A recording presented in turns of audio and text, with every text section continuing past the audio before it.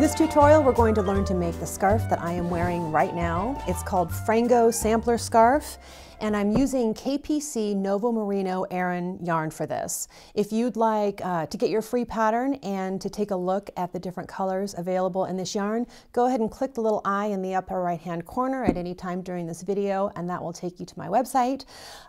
So the yarn that I'm using is from KPC, and they sponsored this and the free pattern. Thank you very much, KPC. And I'll show you the yarn colors that I used. KPC has such great packaging too. Here are the colors that I used. And there's something really great. When you go to their website and you follow the link and you go to their website for their Novo Merino yarn, they have a ton of colors. And this scarf uses 6 different colors. And on their website, you can pick your colors and click the mix and match button, and it'll put them in this separate little window where you can throw just different colors in there and mix things up. And I was able to do something I think pretty spectacular, to pick 6 different colors that I would not normally pick. I'm really proud of myself for that, because I normally just pick greens and soft colors, and this time I really went for a fall color palette, and I'm pretty proud of myself. When you look at the prices on the KPC website, keep in mind that when you first go there, they're in Hong Kong dollars, which make everything look really, really expensive to Americans and Europeans. So you can click the little tab in the upper right-hand corner of the website and change it to your local currency, so it'll make more sense. Anyway, this yarn has, this yarn is escaping. This yarn is 100% merino, and it is heavy, and it makes this great, thick, warm scarf. I was really happy with the way it turned out. And there's a fringe on this scarf. And the reason that I added this, there are so many guys out there who knit who are always asking me to put out more patterns for guys. And so I kept guys in mind when I designed this one, and I added fringe to it because there's some knitting guru somewhere, maybe Elizabeth Zimmerman, who said that men love fringe on their scarves. And so I added fringe just because she said that. This scarf is, I would say, an advanced beginner level, skill level. It's knit in the round. I use a provisional cast on so that the 2 ends are exactly the same. They're both bound off with a 3-needle bind off, another technique I'll cover in this video. We're going to cover a few different things. Knitting in the round, like I said, the provisional cast on, making the fringe, keeping good tension between knit and purl stitches, changing yarn colors. I'm trying to think of all the things we're going to cover in this.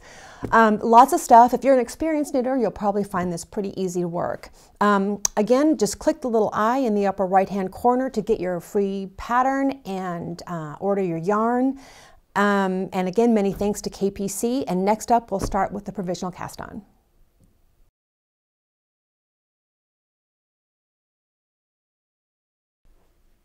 We are ready to get going on this scarf. You know what I didn't do in the first section is cut away to a picture of the whole scarf. Let's go ahead and do that now. We can cut away to a picture of the whole scarf. You can see the whole thing and the fringe and everything else. Since I'm sitting down, you can't see as much of it on me, but we are going to right now take a close-up look at some of the different stitches we have going on. So let's take a look. So the fringe is last, but this is broken up. The reason it's called a sampler scarf is because it's broken up with different stitches. We have stockinette, and this is a chevron stitch, and more stockinette, and a yarn over lace stitch, stockinette, seed stitch. All the stitches are pretty easy to work in the pattern. You just change colors, and we have garter stitch. That's a uniform thing separating each section. It's pretty interesting for the knitter. Here's the center. It's pretty interesting for the knitter, and I have a feeling it's going to look really different as we see it come out in different colors and different people's ideas. So the first thing we're going to do is a provisional cast on, and I use 16-inch circular needles, and you can use magic loop if you like. You can also use double-pointed needles, I suppose, but it'll go a lot faster with circular needles. And you need some scrap yarn, and this is not even the Novo Merino. This is a different yarn, just some leftover worsted weight yarn. Tie a regular knot in the needle because we want to be able to tell the slip knot end from the other end. and make a slip knot and crochet chain a few stitches. Okay, now we're going to do a provisional cast on directly onto the needle. You know, I have so many provisional cast on tutorials out there, but everyone seems to like this one the best, so this is the one we're going to use. Put the needle over the yarn and reach over the needle with the crochet hook, grab the yarn and pull it through, and don't split it like I just did. We're going to start over. This is kind of a splitty yarn. I might have done better to choose a smoother yarn. So reach over with the yarn and pull it through that loop, and then you want to yarn back and do the same thing. And after each stitch you yarn back.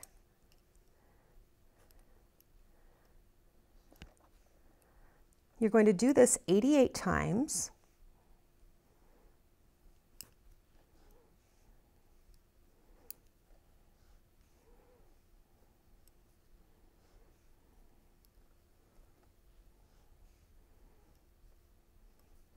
I'm not going to do it 88 times in this video, just give you the idea.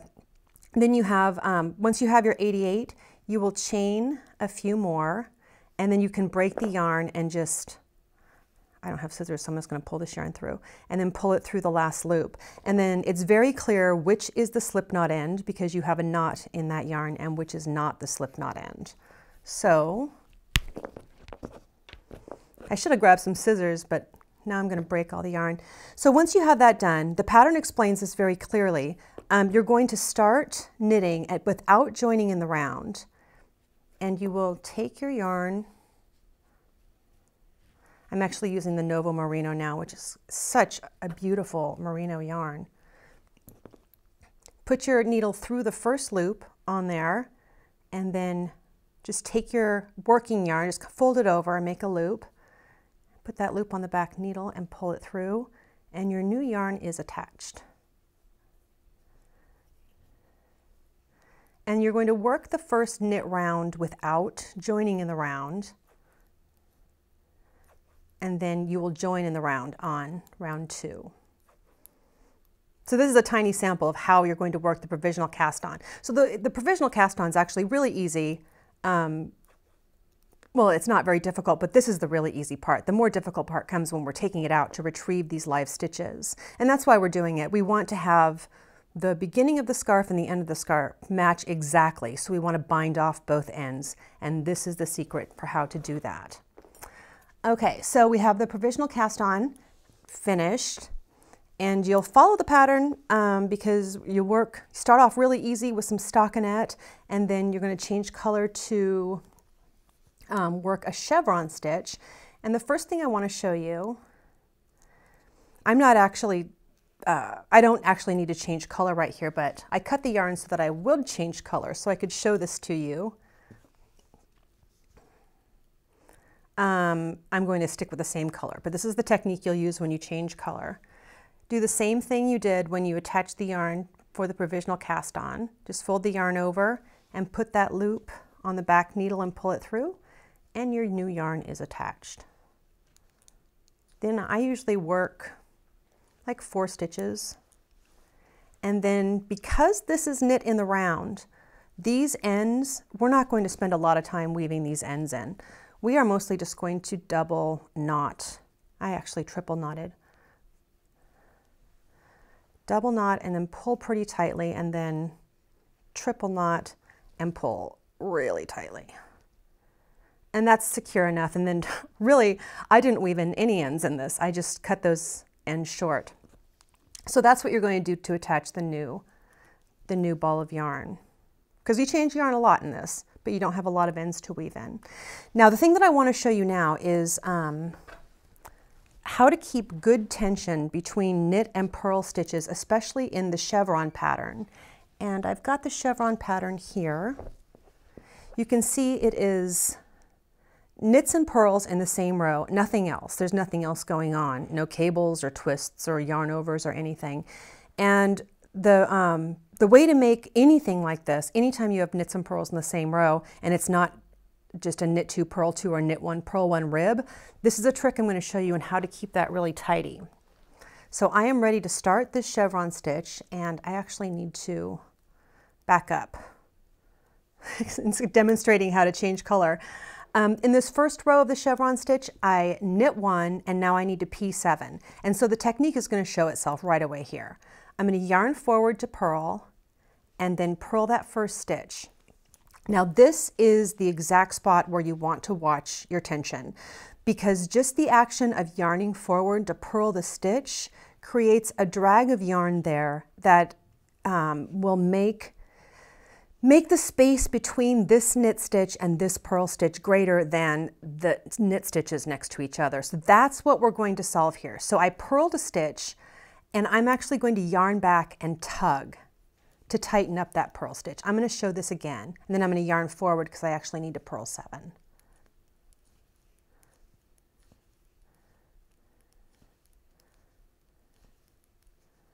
Okay, now I'm going back to knit stitch, yarn back, knit a stitch.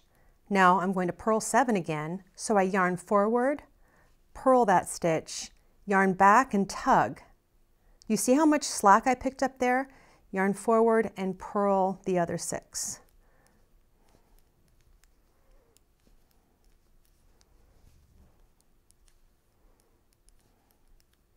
Yarn back and knit, yarn forward and purl the first stitch, yarn back and tug, and that's the technique.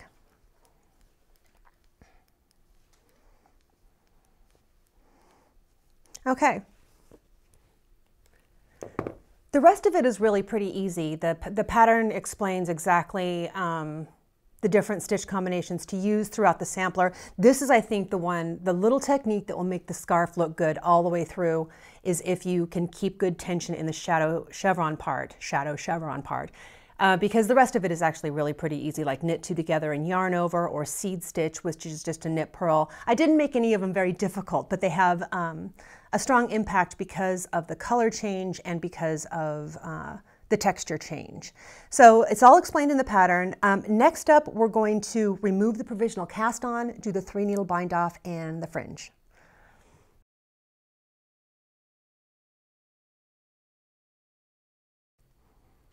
So most of this scarf is just going around and around and changing up your stitches and changing color. And I thought it was really fun to make, and I thought the yarn felt really nice the whole time I was doing it too, which makes a big difference.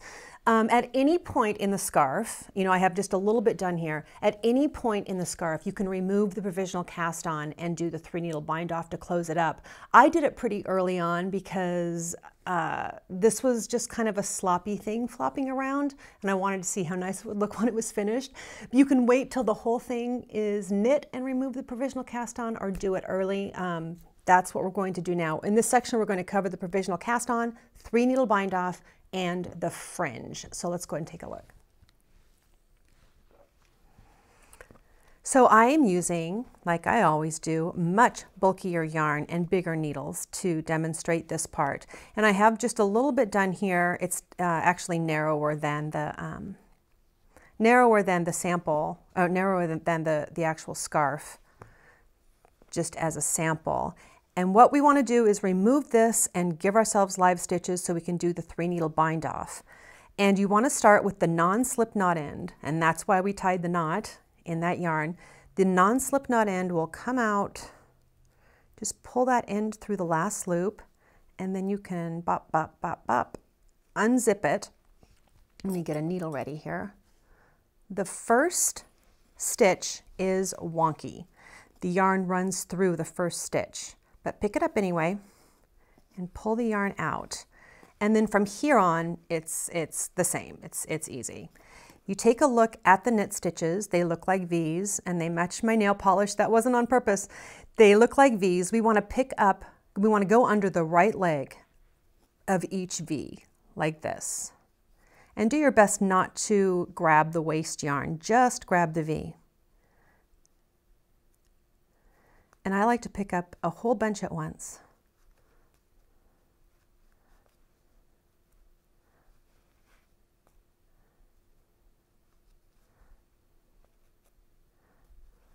If you ever get lost to where you are, take a look and look for the V and grab the right leg. Okay, so once you've done that, you can pull out the waste yarn and it should just unzip like this. I was kind of hoping we get a snag so I could show you. Let me do a few more. We'll see if I get a snag.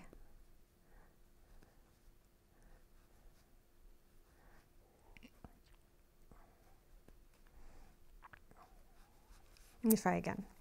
Nope, no snag. I'm making it look so easy. It really is easy, but usually there's a little snag. And here's what you do if that happens. If there's a snag, you can just cut it as long as it's in the waste color yarn, not the working yarn. You can always just cut the waste yarn. Usually what happens is the yarn will split. You'll get your yarn in between one ply. You can just cut that and it's no problem because you're going to throw that waste yarn away anyway.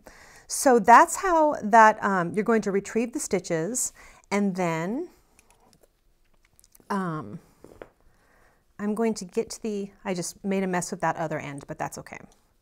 I'm going to get to the end here. We're going to pretend that I am completely finished with this scarf and I'm ready to bind it off. So I'm at the beginning of the round and I want half of my stitches on, I'm not counting, but half of my stitches on one half of the needle, half on the other with some cord sticking out. And I want to take a needle in the same size as what I've been working with. And this is the 3 needle bind off. It's awesome. It looks so good. It's going to bind these stitches off and seam them at the same time. Put your needle through the front stitch and through the back stitch. Wrap the working yarn around the back needle. Pull it through 1, pull it through 2, and then pull both stitches off. Okay, we'll do it again.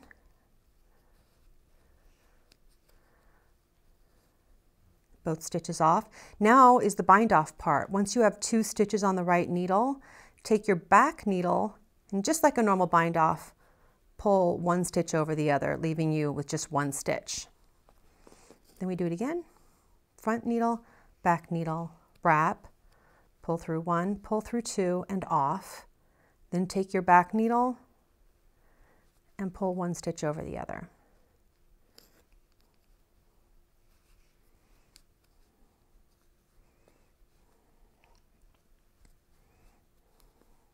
This is such a cool technique. It leaves kind of a ridge, so it's not a good substitute for like Kitchener stitch for grafting the toes of socks or something, but for something like this, it's perfect.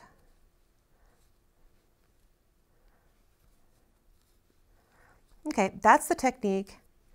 And then once you get all the way across all the stitches, you're left with a loop. You just break the yarn. Break the yarn and pull that end through the last loop and tighten it. And I have an example where that shows that better. It's this one here. This is the shortest scarf in the world that I've knit and bound off. I did the provisional cast on one side, removed that, and did the 3 needle bind off here, and then did the 3 needle bind off on the other side. You can't tell which is which anymore because they're identical. It looks so good. So you will end up with some ends sticking out. This is what you can do with those ends. Just thread your tapestry needle and poke them back in the work. And we have essentially with this scarf a tube. You can run this needle through the inside of the tube so it's not sticking out anywhere. Pull it out on the other side, really anywhere.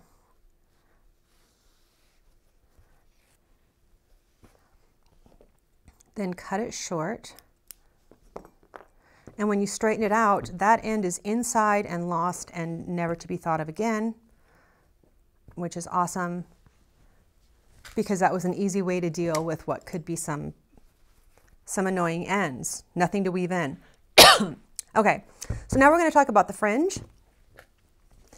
And the easiest way to do fringe is to cut yourself a piece of cardboard as long as you'd like the fringe to be, or a little longer than you'd like the fringe to be. I have a 5-inch square here. And An easy way to make the fringe uniform is to just start wrapping. And just be careful that you don't start by wrapping really tightly and then loosen up. Just be consistent. And there were 88 stitches around and 44 on each side after we did the 3-needle bind off. So you'll need 88. Well, depending on how you want the fringe to go, you can skip if you want. We'll need 88 of these wraps. And I'm just going to do a little sample. I did them in batches. I didn't wrap 88 all at once. So once you have it wrapped like this, just cut across one end. And I missed a little bit there. It doesn't have to be perfect because we are going to trim it when it's finished. All right, so here's the tiniest scarf in the world and the crochet hook. You can start with the V's facing you. You can see the V's facing, I'm going to do this one this way and this one this way. It looks better than trying to do it on this side. I hope that made sense. Have the V's facing you like this because they're easier to see. And take your crochet hook and go under both legs of the V of the 3-needle bind off and take one of your fringe. And you can either go down into it or up into it.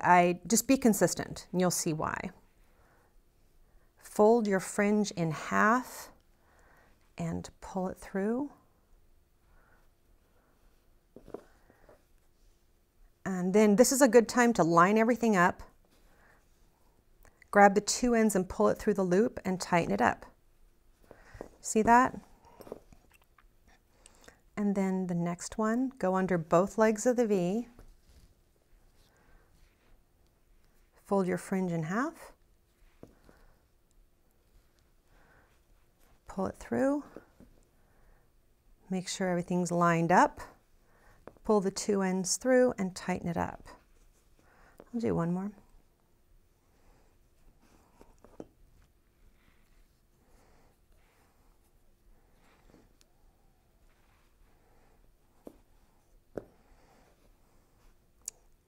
Line it up. Whoops. There we go. I didn't want to twist it. So you have the option, actually, you have the option of holding more than one piece of yarn together at a time. I wanted my fringe to be just kind of this light, even thing, but you can make it, you can, do 2 through each loop and skip 1 between. You can do just about anything, but this was the style I chose for this one. And when you're finished, you end up with something that's a little jagged. For this, I would actually want my sewing scissors, which I don't have in the studio with me today, but big scissors to cut and trim and even it all up so the fringe looks really straight. And one of the great things about the KPC Nova Merino is the weight of the yarn, and the fringe is just so swingy because this yarn has such great weight to it. Besides making a really warm, snuggly scarf, it kind of gives the fringe a cool look.